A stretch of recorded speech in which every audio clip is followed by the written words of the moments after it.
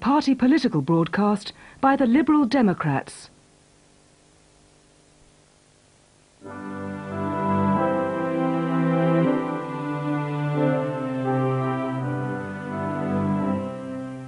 Over the last year, Paddy Ashdown has been doing something rather unusual for a political leader.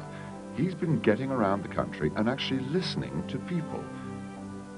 At the same time, the Liberal Democrats have been conducting the biggest ever survey of health and education with thousands of doctors and teachers.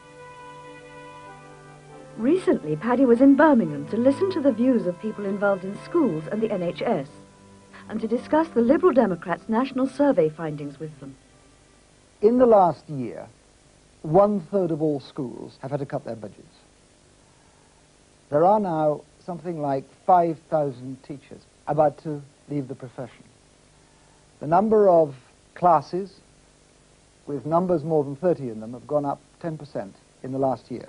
And I'd just like to hear, perhaps from a teacher here, what it looks like from inside the profession. The job of a primary school teacher certainly tends to be a mixture of prison warder, social worker, child psychologist.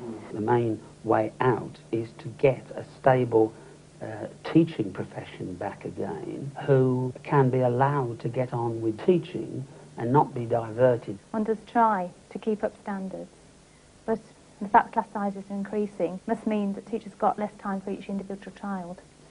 When you take a class of, how many in your class? We've got 37. 37 in a class. Which was an improvement on the 38 and 2 years 38 ago. last year. Primary. Yep. Can you tell in your class the kids who have had preschool education before they come to primary from those who can't? Yes, I would say, without any shadow of doubt. Describe it.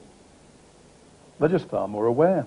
One of our commitments is to make sure that every child in this country has access to 2 years high-quality preschool education, and if we have to ask you to put a penny on income tax to pay for that, we're prepared to do that. Some of that money will go into school books and equipment because we think that they're diminishing to a very low level.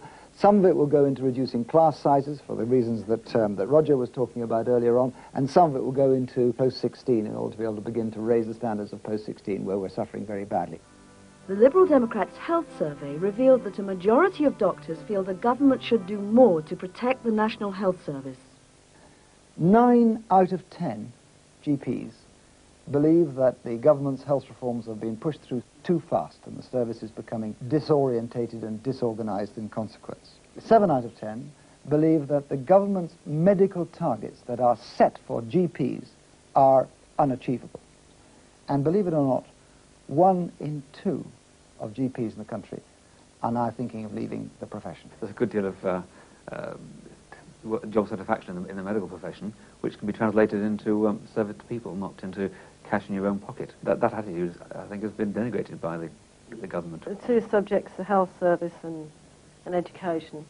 The society has allowed these to be eroded over the last 17, 18 years without a whisper. So would you like to see that reversed at the next election? Yes, I certainly would. You'd like to see the next election this And if business you of public speak to service? most ordinary people, they say they would.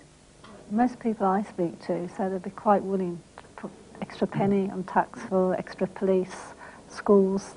I would, certainly, if you can see what you're getting for your money. There's the point. If you can see what you're getting for the money. We are absolutely determined that we take a more honest route to taxation. If we make you a promise, you have to say where the money's coming from. And I just hate this timidity of both the other parties in which they pretend that they can have better public services without us paying for it. I don't want to put your taxes up by 1 penny or by 1/2 penny.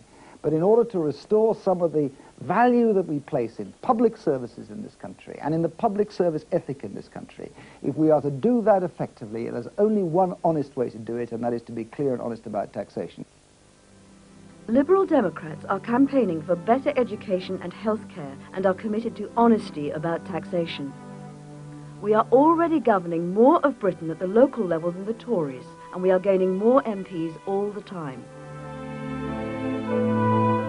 To support the Liberal Democrats, please call us on 0171 227 1234 or write to us at 4 Cowley Street, London SW1P 3NB.